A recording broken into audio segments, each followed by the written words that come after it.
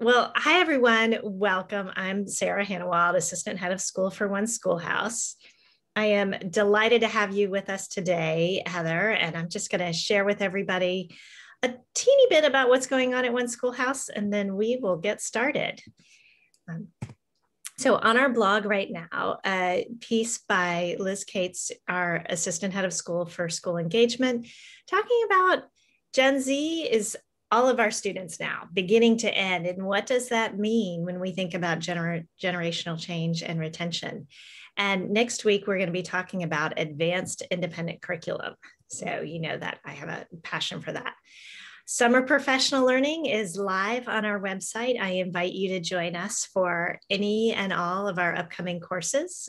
We've got courses for academic leaders, courses for teachers on, we know we want to rest and recover this summer, and yet there are some challenges next year too. So really balancing that approach in a way that is asynchronous. You can take it on your own time. So check those out if you can. So I'm going to stop sharing.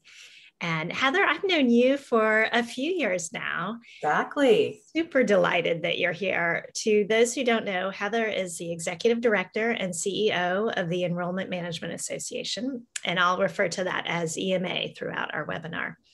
Heather has deep experience in independent schools, some of which I just learned about this morning. She's been an advisor, a school admissions officer. She's worked with other independent school associations prior to assuming the leadership of EMA. And Heather, thank you again for joining us. Just a reminder to everyone else, housekeeping. We'll use the chat to share resources with one another and the Q&A to ask Heather questions. Do you mind just kicking off with an introduction? Absolutely. Well, first and foremost, you touched on kind of why I'm here to begin with, which is I was a lucky enough person to go to a private independent school for the last 3 years of high school, and it changed my life. And so I'm a graduate, a very proud graduate. I'm a parent of 2 different schools, all of them Quaker. That was our family kind of history, right? I've been a trustee for 2 schools. I taught art history back in the day when I first joined my school. So I've got some interesting hats that I've worn. And I was an administrator in schools for a while.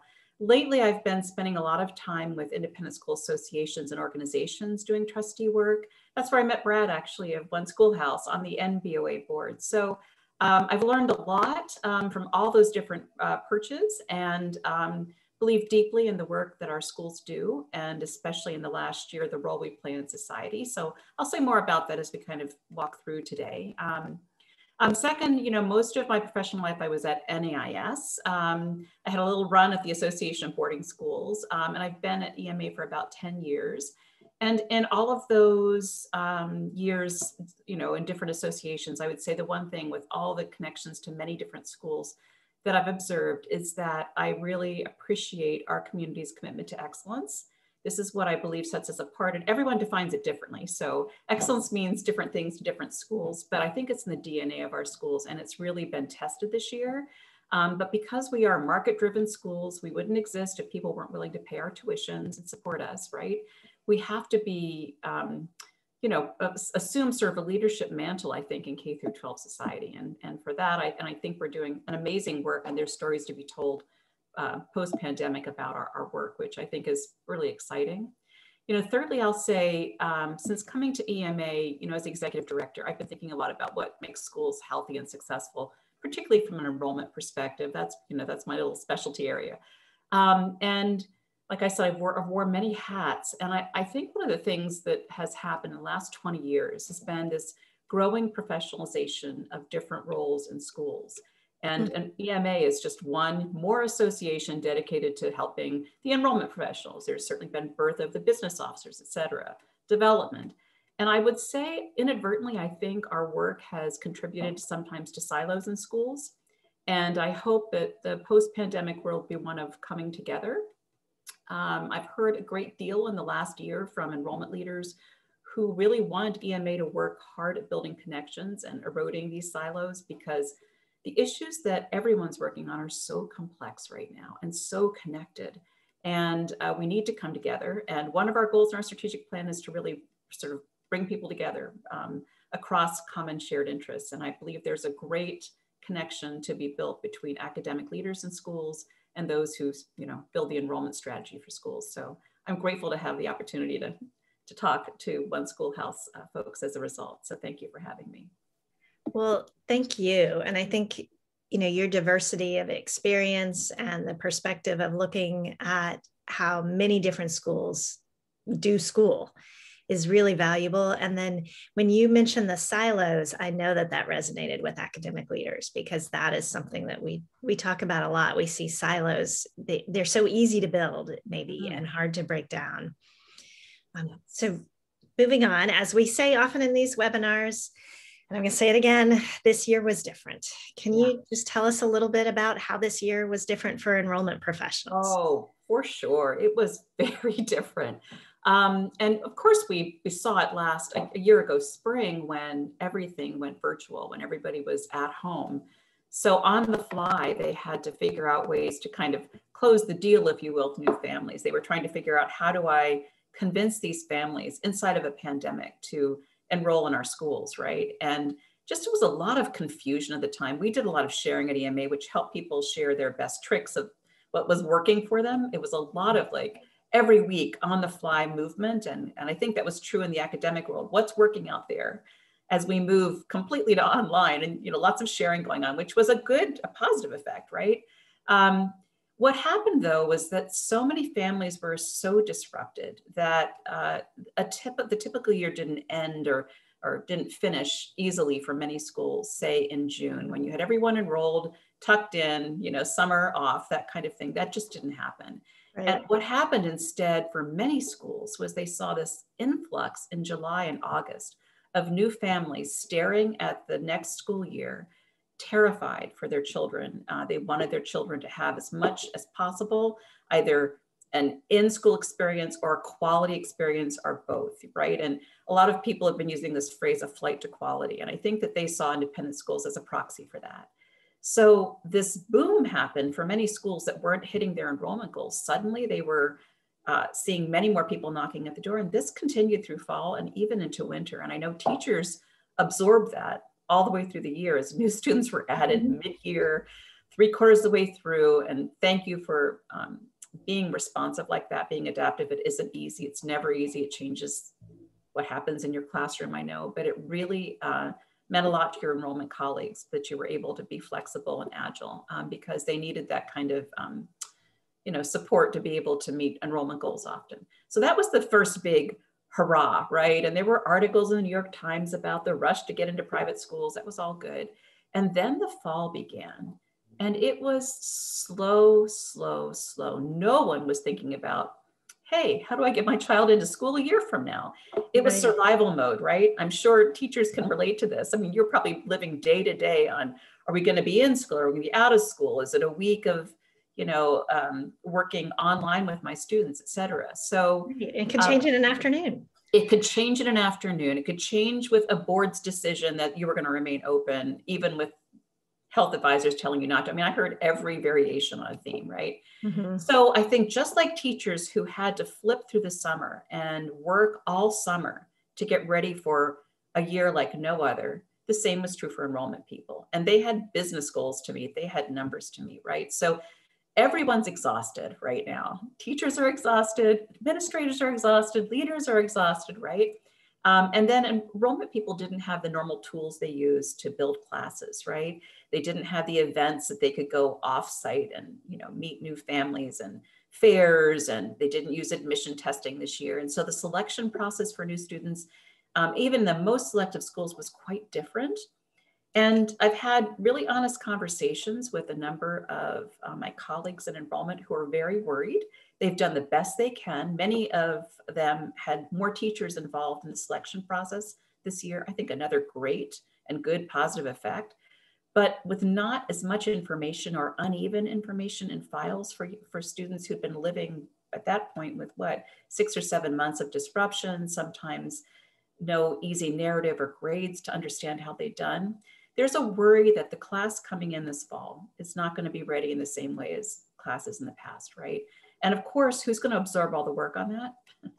The academic leaders. So I think there's just a lot of worry that there are going to be a lot of gaps to be met, even with having tried very hard to renovate a process on the fly and do the best job they could. And then the selective schools, especially, it was the best of times for them. They had the largest number of applicants, by far in some cases, by thousands, right? And inside of that, lots of politics. In a normal year, you don't have board members bugging you too much about they know to kind of stay away from the decision-making process. But with the amped up energy, there were people writing that they'd never heard from before, pushing for a particular candidate or not. So it's been a very political year in so many ways, right? Political in terms of our society, but also inside our schools. And so I think that's all very concerning. People are exhausted.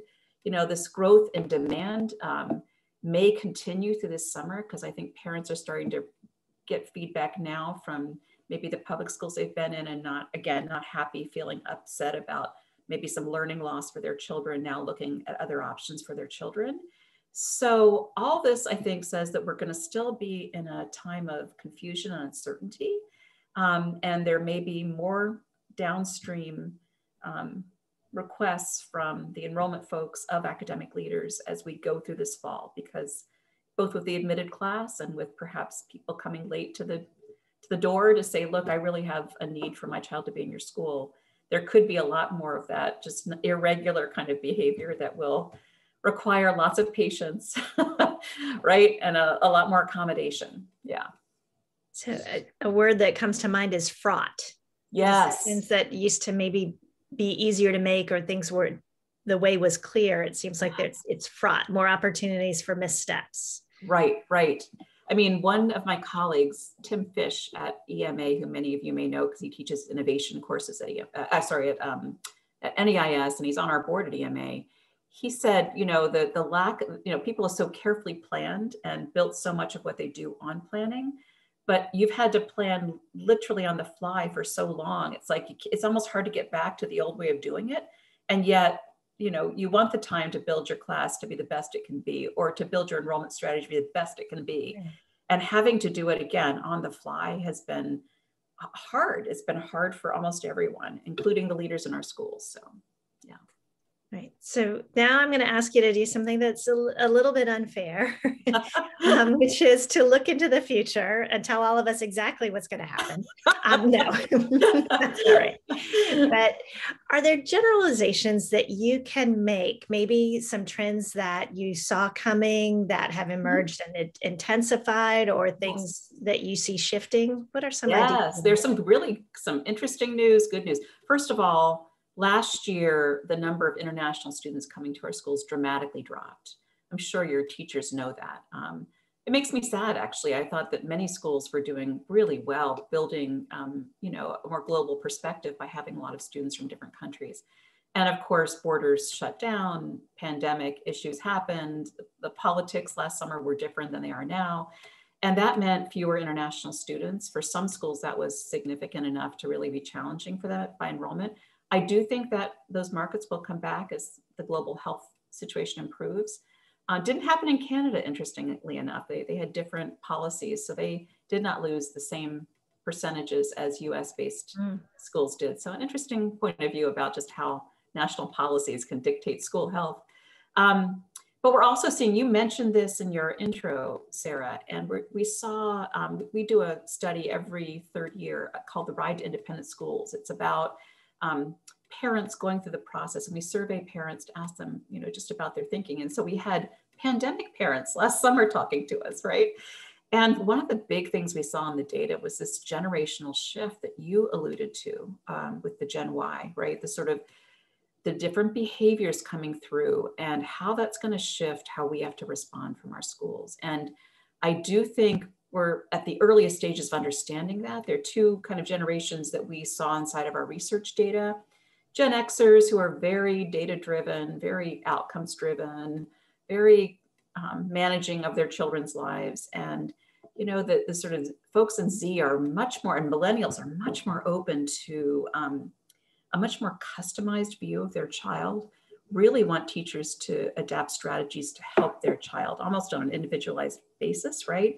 want you to deeply know and love their children. We do that very well in independent schools. So Mhm. that's one of the things I think is going to help our value kind of rise more widely across the country, is that we already have that built into the DNA of our schools. You know, we do care individually for children, right? And collectively for children too. So I think that's amazing. And, you know, I told you the story when we were getting ready for this webinar, Sarah, but it makes me think back to, we do surveying of parents because we serve about 50 to 80,000, depending on the year at EMA, you know, with admission testing, common application, et cetera. And we were doing some sort of prototyping and testing using design thinking techniques with families about 3 years ago.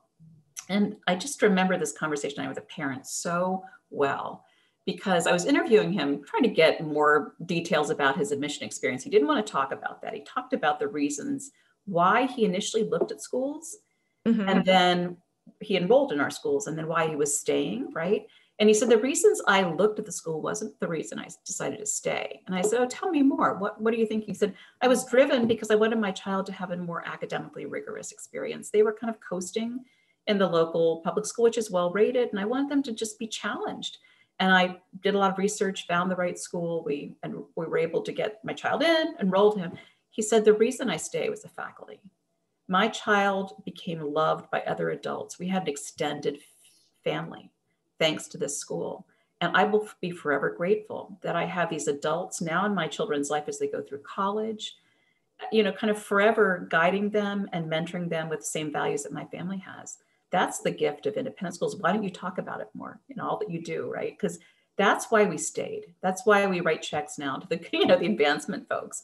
And I think that's really true. The power of the teaching experience in our schools is why people are willing at the end of the day to say, you know what, I have many choices out there, but this is why I'm going to keep invested in the school, because my children are having amazing adult relationships, right?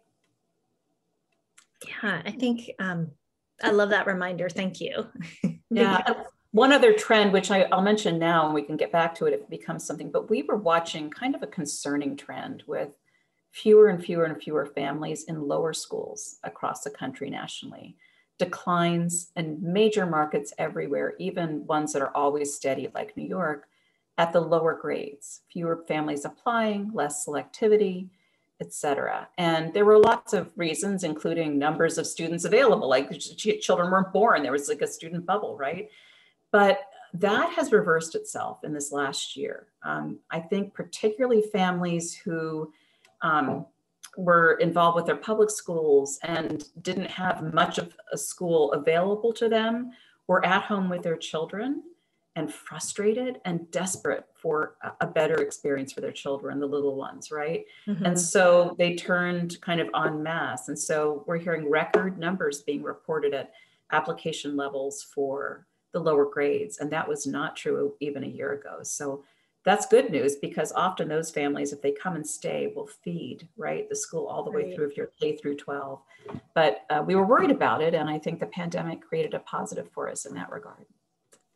Yeah. And so I hate to think of what it's just feels a little weird, right, to say, well, we benefited from something that was so awful. And yet that's a nice sort of segue into a topic I wanted us to talk about, which is our audience is academic leaders. So we've got division directors, department chairs, academic deans.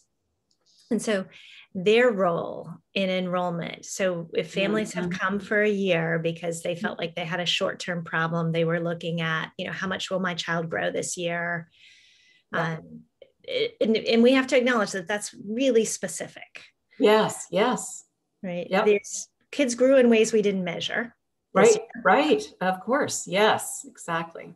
But so now there will be other positive outcomes we can turn to probably years from now to say, look what happened, right? We may not know them now, but there will be, right? Both good and bad to the year. Yeah. I mean, I think academic leaders and division leaders have a lot of power to really help with enrollment success. And let me just double down that last story I told, because I have my personal story in that my daughter went to a private school for high school and middle school and high school. And, you know, people stay enrolled with schools and connected to schools for human reasons. They just do, right? I know that beautiful buildings matter to some and pretty campuses and all of that, but I am devoted to my daughter's school because of the kindness of one particular person she adored, her English teacher. And he found her crying senior year. She hadn't finished her admission essay for colleges and she just couldn't get it done. He found her in a corner and, you know, calmed her down and then said, look, I'll help you. Like, come to me. Why didn't you come to me? Right. And so, you know, 5 rounds later, you know, they had put together what she was proud of. Right. And no one asked him to do that. It wasn't part of his job description, but he did it. And I'm telling the story because it's those instances, and you have them all over your school, right? Where when you make that deep connection, teacher makes a connection to a child like that, in great empathy and support, there's just nothing better, right? It's just, it's magic. And for my daughter, it was magic. She still adores this teacher to this day. They're friends on Facebook. I follow him because I adore him too, right? And Dan Heath, who's a writer about marketing, talks about what do you do to create stickiness with your product, right? And this is our stick. These deep faculty relationships with students are why people stay. Back to that earlier point.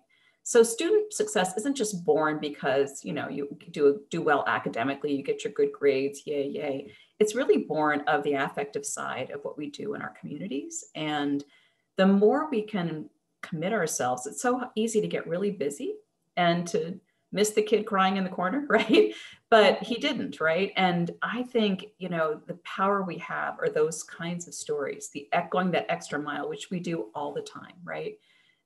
It's doubling down on that and understanding that, though, making space for that, making sure that, you know, if you're an advisor, you've done something special for every of your advisees, right? You've gone the extra mile, you've taken them for a walk, right? Just to check in on them. Because we know there's issues of wellness right now, right? Right, literally the extra mile. Yeah. The other thing to know is research that we've conducted, and actually that Tim Fish and NEIS has conducted, suggests that there are enrollment breakpoints for big schools, K through 12 schools. Parents make decisions at the breaks. So if it's 5th or 6th grade when your elementary school ends, they'll reconsider, right? And again, at the end of middle school, they'll reconsider. And so really thinking about ways to both have a very sticky last year, like you don't want to leave because 5th grade is going to be so great, or 6th grade, right? And the same with whatever that breakpoint, 8th grade, right?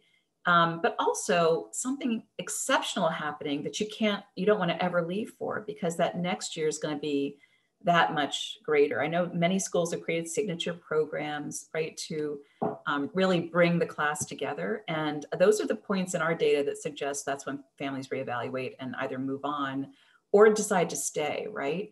So I would say for the divisional leaders out there, be thinking about how you create those kinds of connections and programs so that no one, you want to stay, right? There is that too. There are sometimes just mismatches, but no one that you want to stay chooses to move on because you've got such excitement in the next realm. And, you know, Tim Fish told a great story from NEIS where he has these strategy labs. People come in trying to solve a problem, teams from schools, and the school came in trying to solve a problem around their enrollment challenges, right?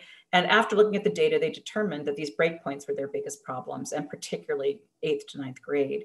And when they started pulling even more data and diving deeper, they found that there was lots of unhappiness with one teacher in 9th grade whose approach was pretty tough, right? And nobody wanted their kid to get assigned to that teacher, right? They were terrified that, you know, they would have a bad 9th grade experience. And I think what happened is the school might have made a decision, well, that person really probably belongs only teaching, you know, juniors and seniors. He's tough, he's got high standards. Maybe the 9th graders need a different approach. They rearranged a little bit to try to address some of the market concerns coming from parents, right?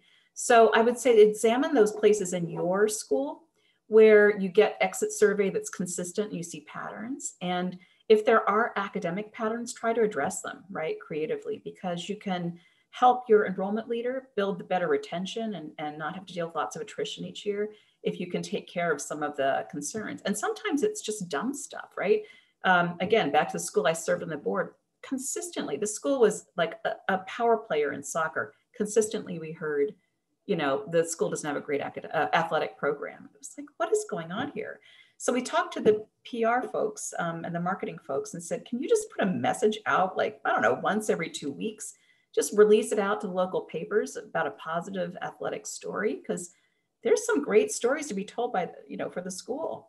It reversed itself within 2 years. So sometimes it's just bad information that gets out there, right? Or you need to redirect some things in messaging on your website. It's not truth and actually what's happening on the ground, but you have to address it, because perceptions equal reality for many families. So, yeah. I want to come back to that. We have a question in the Q&A, and I want to remind everybody, please do put questions in the Q&A. They're welcome, because we addressed this. Deb asks about lower school enrollment has increased. Do you think schools will be able to retain most of these families? And you talked about transfer points, and you talked about the role of building excitement for next year for academic leaders. Is there anything really specific to lower school that you want to offer? That's a good question. It is the question, I will tell you. In fact, we ran a retention seminar to hear from some schools with best practices in that space, because we heard it so much from our enrollment leaders. They were worried that post-pandemic, people would be like, okay, we're all set. We can, bounce back to whatever, our public school, wherever we were before, right?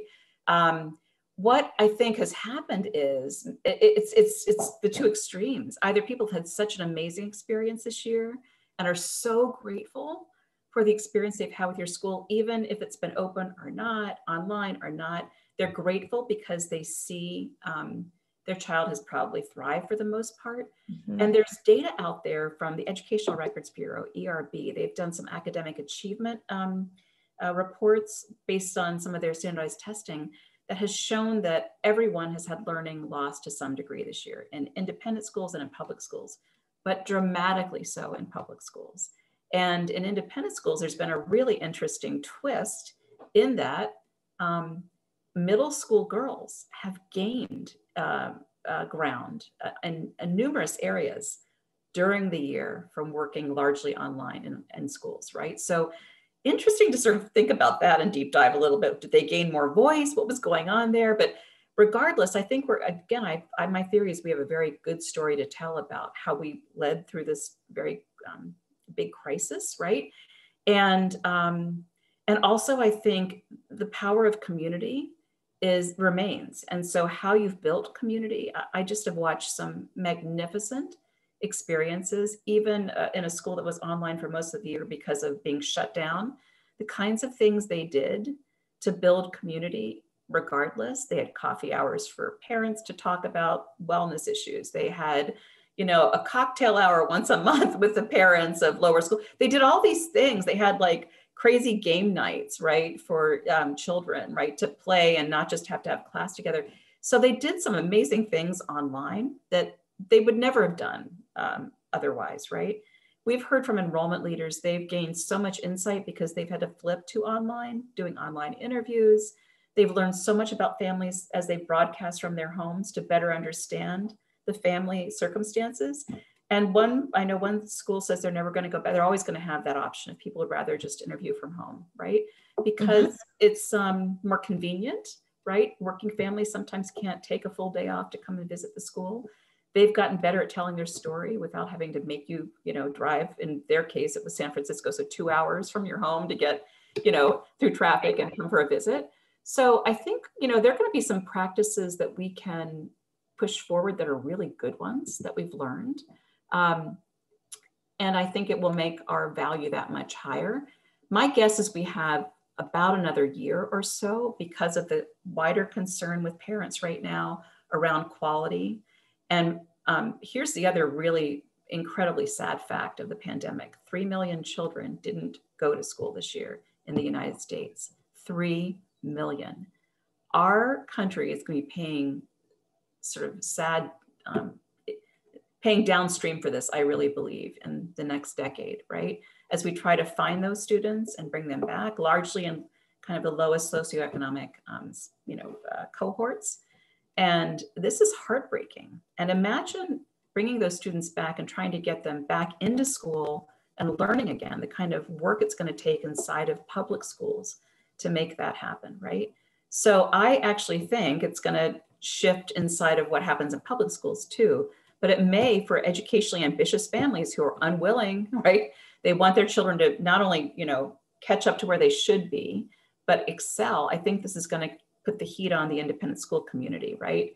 In ways that we may not imagine. So, I mean, academic leaders, I'm sure you're already hearing it, right? There may be gaps as kids come to you from wherever they've been, and they're asking you to sort of step up and address those individual needs, right, in new ways.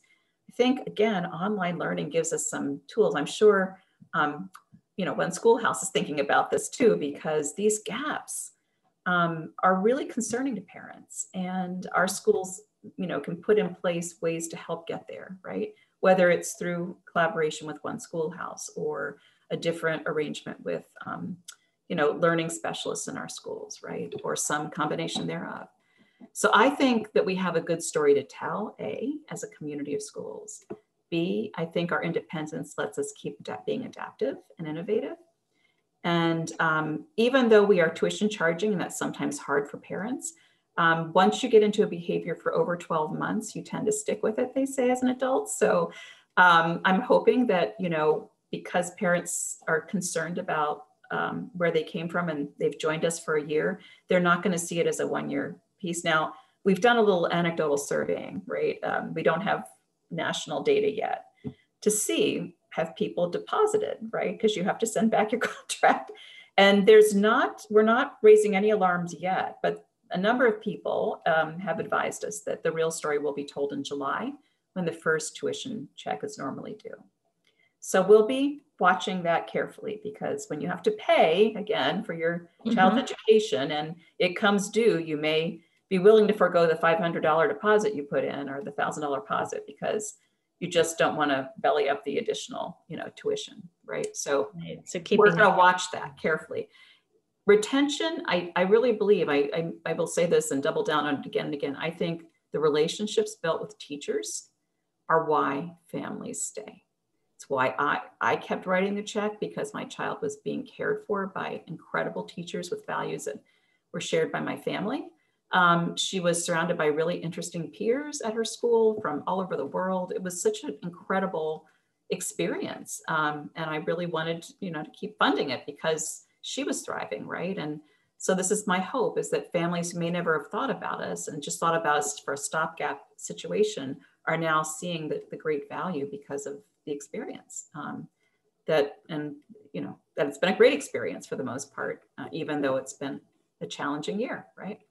Right. And I think that's the call out to academic leaders as we wrap this up, is what do you do in your work that supports and fosters that relationship between students and teachers? And I got a ping here reminding me that when we think about kids learning this year and the gaps that you brought up, and the fact that we're going to use every resource we have to help kids, maybe every skill doesn't have to be backfilled. Tom Rashawn from ERB came on, and he said, you've got to decide, okay, you can do what, you haven't read this novel that we usually read. You can live the rest of your life. Hopefully you'll read it eventually. So figure what are the gold standards? What's transfer? Yes. What's reasoning? What are those skills that you need to really push? And I think academic leaders can really help frame that conversation. Oh, 100%. And my sense is, just knowing the people I know in academia in our schools, the concept of having your team come back. I mean, you can do all this online, like orienting families before you're ready to go in the fall, but imagine just getting a sense of, where are you? Are there just huge numbers of kids who need that help in reasoning, and you don't want them to miss it, right? To be able to put forth a plan sometime in the fall to say, look, we've had a couple of weeks of classes now. We're seeing these 3 things that we want to focus on, right? And in addition to like wellness issues too, right? We're going to focus all these things because we know that the last year has been really tough for you families and tough for your children. So we're going to be doing these things as part of our program this year, because we know their needs and we've witnessed them now as we've gotten underway. And so know that we're on this, right? In ways we have the ability to do that because we are independent. We're not controlled by a bureaucracy that requires us to meet, a particular set of standards, at a particular time. So that's the gift we have, right? The other thing I'll say is, I don't want to forget to say this, a marketing company who, and I can't remember the source, so forgive me for that part, studied behaviors of families on websites. And the first place they go, they look at your academic program. That's the driver, as we know, right? They want to know what your philosophy is, what you offer, et cetera. The next place they look is the head of school, the leadership. They want to understand who's running the place, right? If there are faculty bios, it's often the third place they go. They want to know who will be teaching and being with their children. So if your school does that, or seeks out stories from you to build their narrative and enrollment and marketing, spend the time telling your stories, because they're beautiful. And the story I told you about, like the teacher finding my crying daughter, like that's the reason people want to be at your school, right? At the end of the day, like, who doesn't want a child to be comforted and loved, right? And the more you can tell the stories of how you love children and care for them, as much as you teach them amazing skills, and both, character skills, value skills, and academic skills, I think the more you're going to be able to be a partner in building enrollment success for your school. I cannot think of a better way to close this, thinking about caring for students. We ran a little bit over, but it was worth Sorry about that. A minute of gold. Thank you. Known for lots of talking here. Okay, great. Nice to be with you. Thank you. All right. Bye-bye, everyone. See you next week.